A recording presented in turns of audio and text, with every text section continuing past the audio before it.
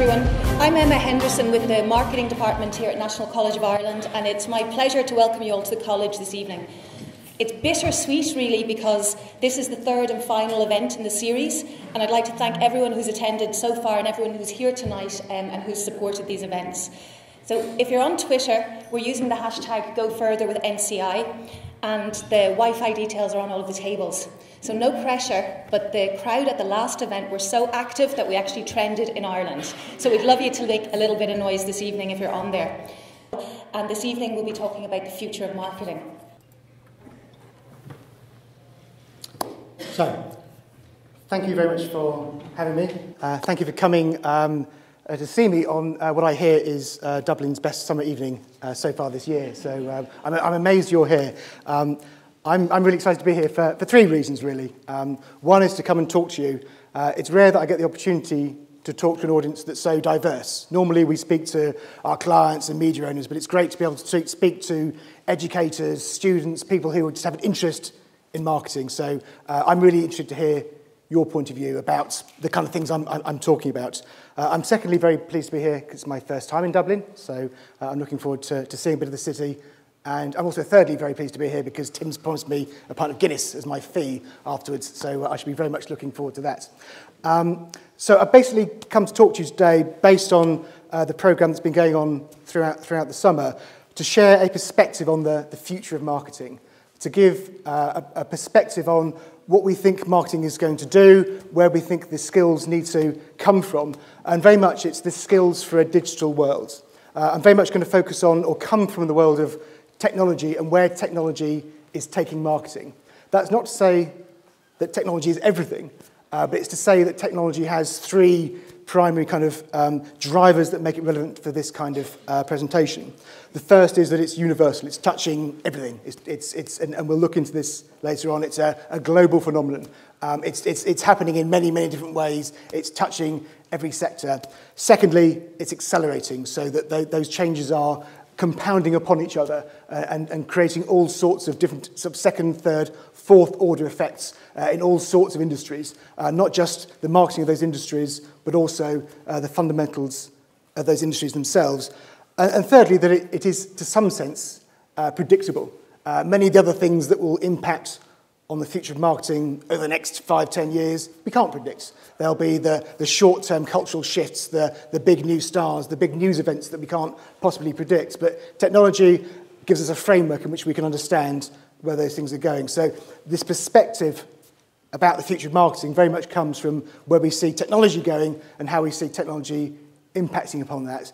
And what that's going to generate is the need for a vastly, and Tim touched upon this, a vastly different set of skills, a vastly more diverse set of skills, and a vastly more agile set of skills. By the way, do put your hand up if you want to challenge any of these points or ask me to explain something a bit further. So we'll take questions at the end, but do feel free to shout and throw bits of rotten fruit at me if you don't agree with what we're saying.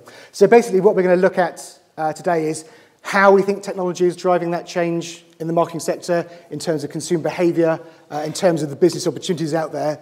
And then once we kind of have got that basis of why we think that marketing is driving that change, what does it mean for marketing? How can marketing lead in that digital world? How can it manage complexity? How can it create value from data? And also, how can we leverage brands in this kind of world? Brands have generally been built in a mass marketing, mass communications environment. Brands have a slightly different role in a more digital kind of environment. So a little bit of background, some numbers that you may or may not know. The fact is that when I was doing these presentations 10 years ago, there was still some debate about whether digital was really here to stay. I did a presentation in Slovakia, I think in about 2006, and said similar things to what I'm going to be saying today, but from the perspective of 10 years ago.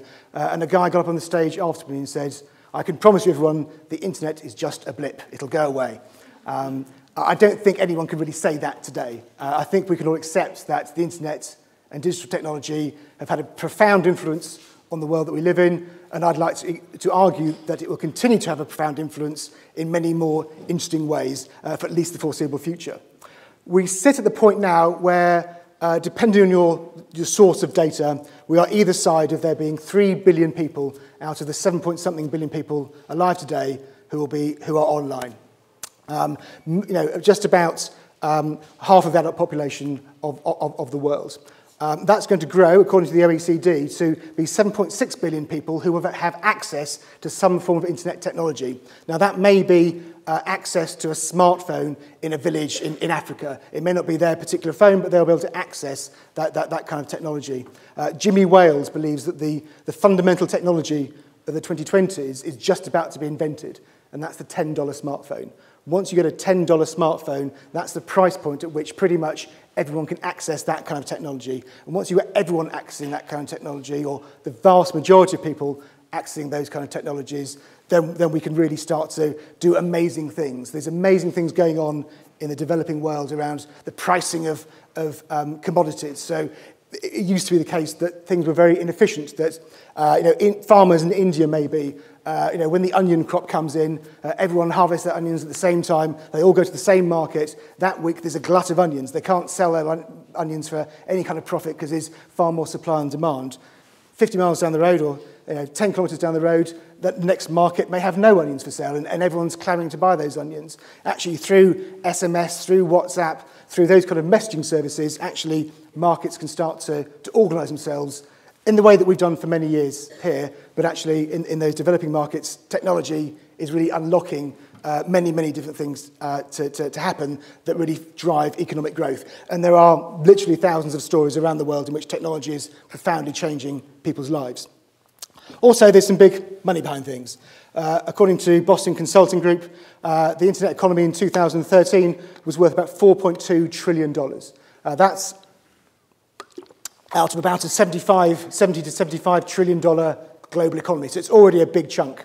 The UK at that point had the largest chunk of, the UK is predicted to have the largest chunk of its GDP by 2016. Back in 2013, it was about 9%. BCG forecast that just about £1.08 in the UK will be derived from the internet next year. So it's a very large part of the economy. And markets, the other markets of Western Europe are really not very far behind. So these things really are driving an awful lot of growth. And also, when I mentioned that point about acceleration, the fact is that change is accelerating at an accelerating rate. And also disruption is accelerating. So this is I think, probably my favourite statistic of the year. And it's changing. This is already out of date. But it took the global mobile phone industry, an enormous industry in its own right, worth a couple of $1 trillion a year in its own right, about 20 years to build a global messaging system that could deal with about 7.5 trillion SMS messages per year. Many, many thousands of engineers, huge amounts of investment. In about 3 years, 30 engineers from WhatsApp built a platform that now delivers 11 trillion messages per year. Now, this is a number from about 6 months ago, so that number is now out of date. I'd be surprised if it's less than 13 or 14 trillion messages per year that WhatsApp is generating. So we're really starting to see that there's plenty of room for that kind of innovation. SMSs have not collapsed. They've gone down a little bit since their peak. But WhatsApp, with just 30 engineers, and 30 engineers and a few other members of staff, sold to Facebook for just shy of $20 billion. So the revenue per employee there is pretty tasty. You really can find that if you've got a global platform and a great idea, you can really change the world incredibly quickly. And this really means, more of everything. It's a theme I've been exploring a lot over the last year or so. It just drills back to there is just more of everything. The cost of supply just diminishes in a digital world. The cost of supply, when everyone is connected, really does kind of fall through the floor. Tim mentioned the fact that we exist in a golden age of content. And that's often just because there's a lot more content. There's actually a lot more rubbish content out there, but there's also a lot more really, really good content. I always need to look this number up. In 2009, there were 87 scripted original TV shows on US cable TV.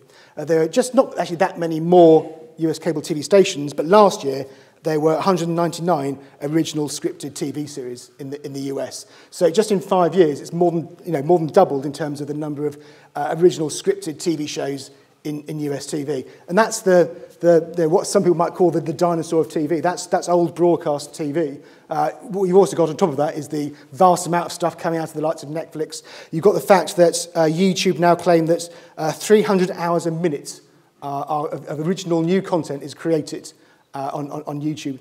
That's the equivalent of 18,000 live TV stations constantly creating new stuff.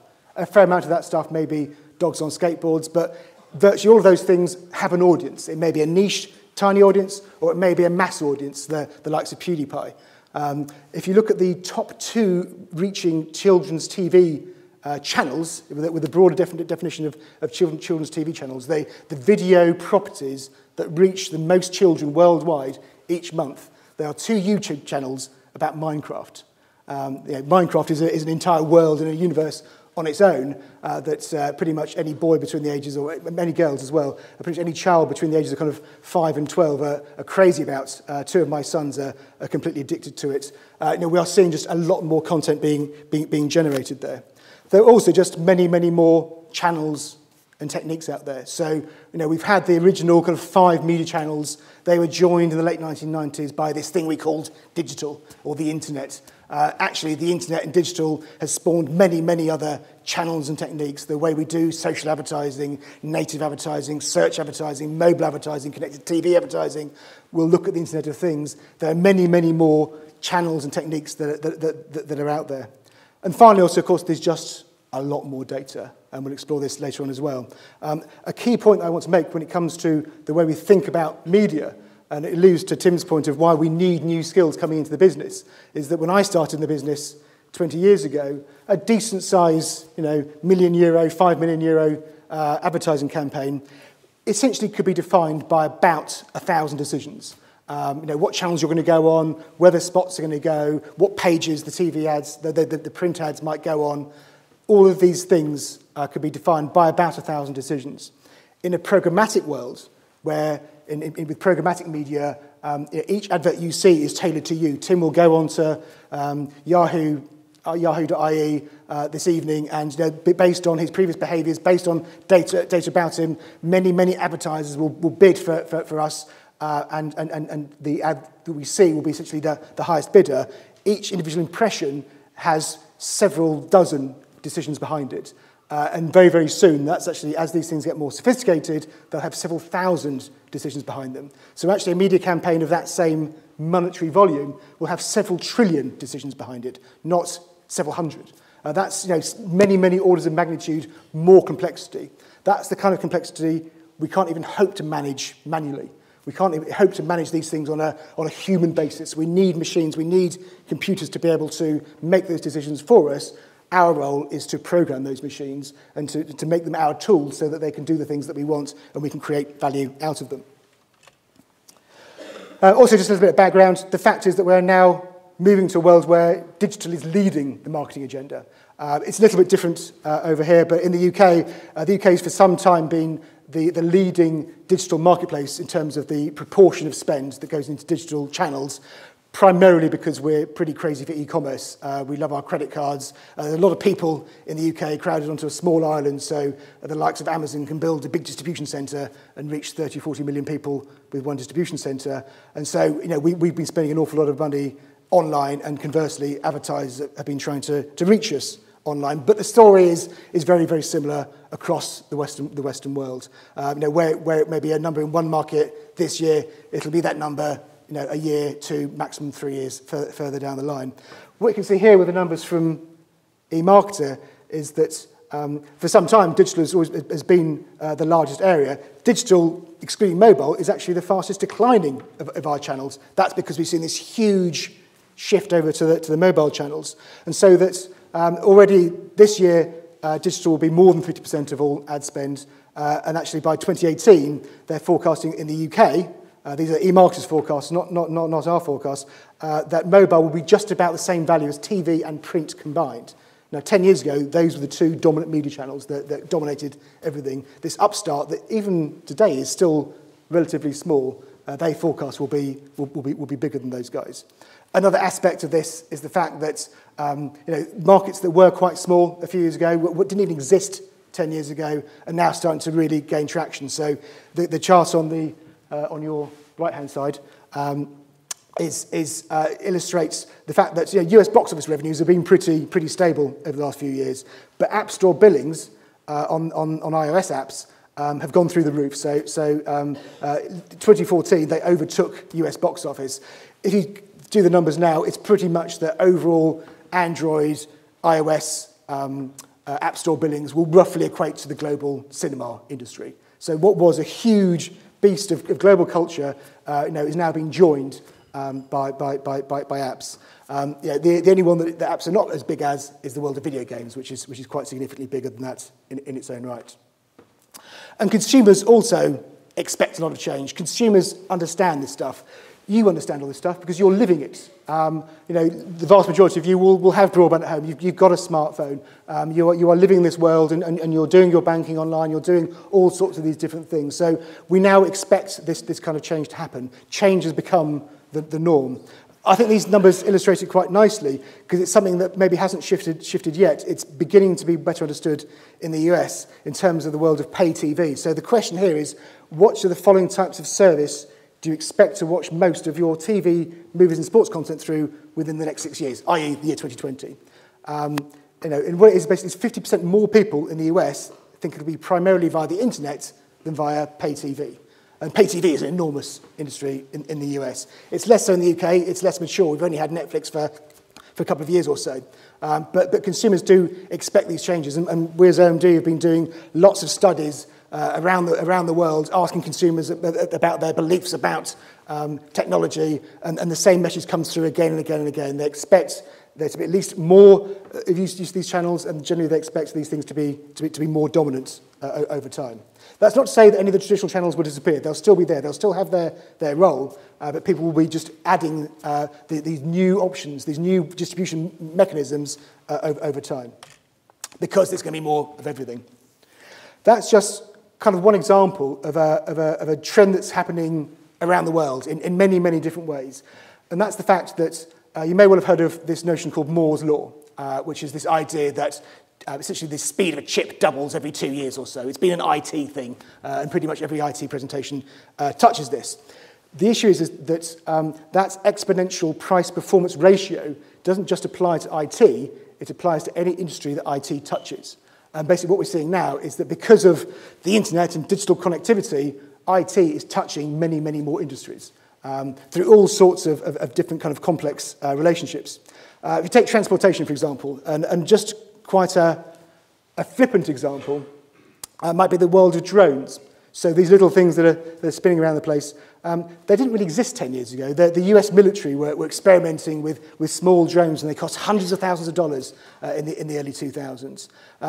About 5 years ago, you started seeing the first consumer drones. They're about $1,000. You had to be a real, a millionaire to really kind of want to buy one of these things, and they weren't that good. These little complicated surveys had just been invented, and they were being manufactured in high-end factories. They now sell these things for $20.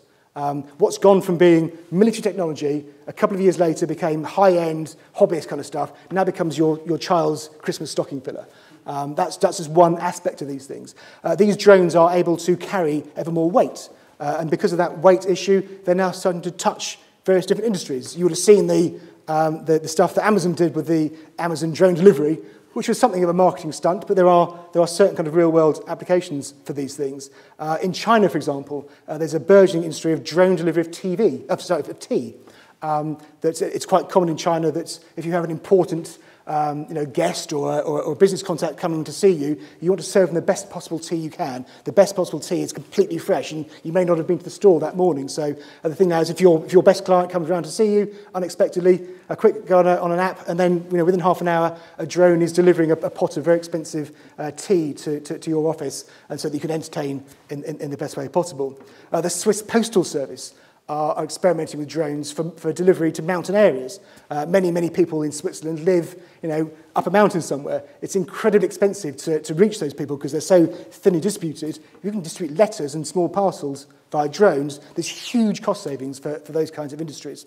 So that's another part of the future of marketing is understanding how these kinds of technologies will change the fundamental nature of the product, change the use case of what our products that we're advertising, the products that we're marketing, what those things might be. Another aspect of these things is the world of genomics, so gene sequencing. The Human Genome Project started in about 1997. Billions of dollars, about 3 years later, they got through 1% of the genome, and they're absolutely panicking about how far they'd get through this project. But 3 years later, they completed it because of these exponential effects of IT. We're now at the stage where you can sequence a decent chunk of your genome with the likes of 23andMe for $100 or so. I spat into a test tube about 3 years ago and had to fill out an enormous number of forms to explain to US Customs why I was sending some of my spit. And then they sent me back my genetic profile and all the things that that like to kill me later in life, which makes for strange reading. But those things are now possible. The cost of sequencing a genome, a full genome, is approaching $1,000. In the next few years, a couple of years, it'll be $100. It is forecast that by quite serious scientific institutions that the cost to sequence a genome just for the major genetic markers, for the standard kind of illnesses that are genetically related, will cost a matter of cents by the end of the decade, early in the 2020s. So what they're forecasting is they're going to put these sequences in your toilet. So you go for a wee in the morning, and actually it'll tell you there's been a change in your genetic markers, and you might want to pop to the doctors to, months before you show any symptoms. This is going to radically transform healthcare, they predict, over the next few years or so. And then looking at the world of energy, that's also being radically transformed. That you take things like the Tesla box that's going on the side of the wall that's able to store huge amounts of energy and feed it back into the grid. There's all sorts of really, really interesting things that are going on in the energy space. The efficiency of solar power, the amount of energy being generated by solar power is doubling roughly every 3 years or so. It's been from a really, really small base. It's been at that point of it's been 0.1%, 0.2%, 0.4% for the last few years. But we're now at the point where it's 1 or 2%, and it's going to be 4, 6, 8, 16. It's going to grow quite significantly over the next kind of few doubling cycles to be something that really does impact on the way that we think about energy. And hopefully maybe, if we're lucky and foresighted enough, maybe something to help us stave off some of the challenges of climate change.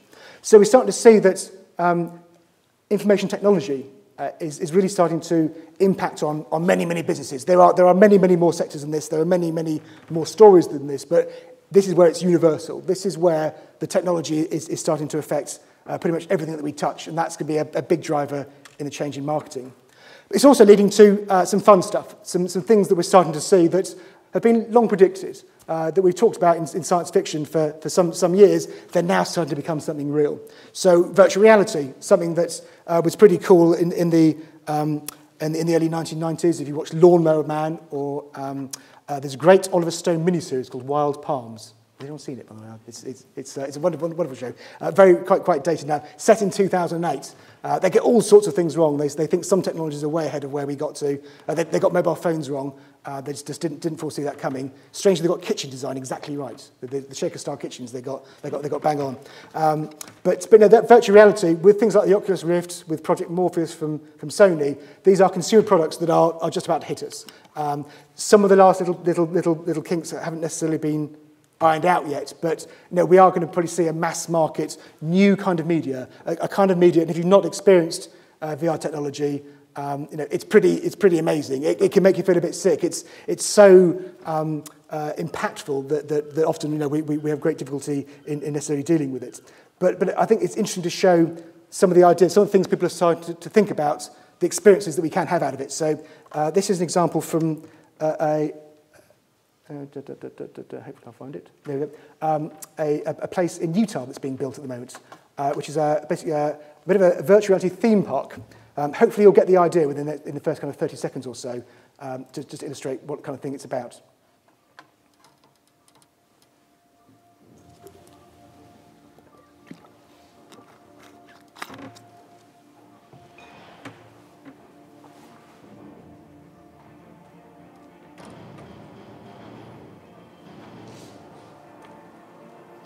So you're basically walking around a completely blank corridor, but you're wearing a virtual reality headset, so you think you're in a different environment. You touch a real wall, you touch the wall in virtual reality. You have various different kind of props out there. It's, an incredibly immersive experience.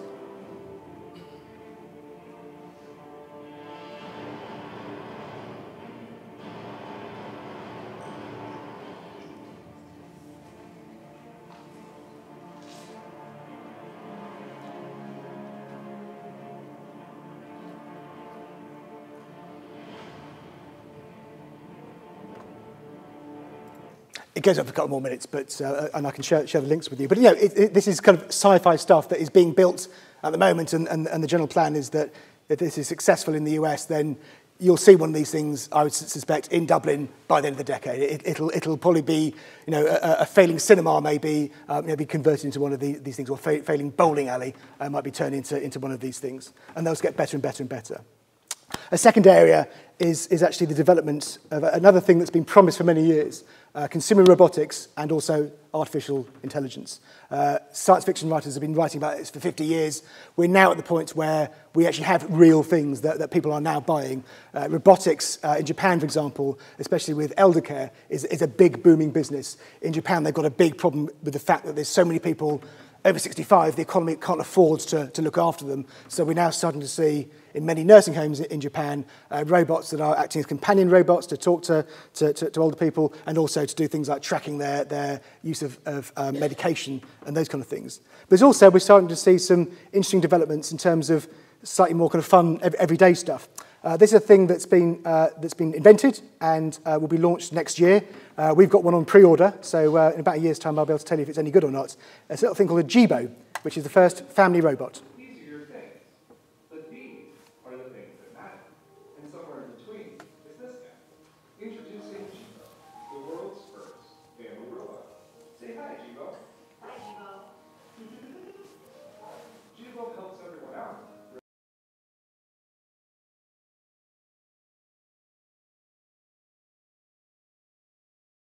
And photos, so that you can put down your camera and be a part of the scene. Jibo, take a picture. He's a hands-free helper. You can talk to him, and he'll talk to you back. So you don't have to skip a beat. Excuse me, Anne? Yes, Jibo. Melissa just sent a reminder that she's picking you up in half an hour to go grocery shopping. Thanks, Jibo.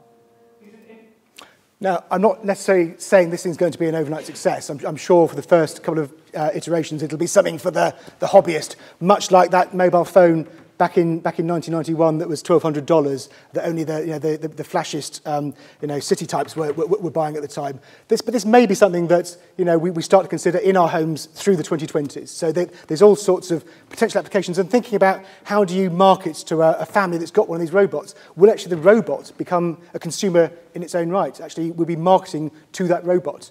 The notion of marketing to machines is not actually that far-fetched.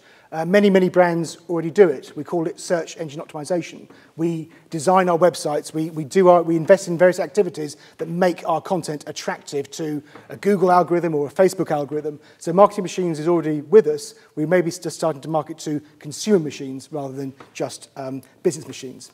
The last one I won't dwell too long on because it's so abstract, but it's so fundamentally important, and it's this notion of Bitcoin and the blockchain. You may be familiar with Bitcoin. It's a cryptocurrency, a currency that exists on the internet. Its most famous use case so far has been for drug dealers to be able to sell their wares more anonymously. But actually the technology upon which the Bitcoin is built is a thing called the blockchain. And the blockchain is essentially the way that BitTorrent distributes content. The blockchain distributes trust. So it's actually a digital technology that allows contracts to be created and managed without any third party. So generally, when we have a financial transaction, we have recourse to the European Central Bank if you're doing a euro cash note, or to your bank if you're sending a check. With blockchain, you don't need that third party.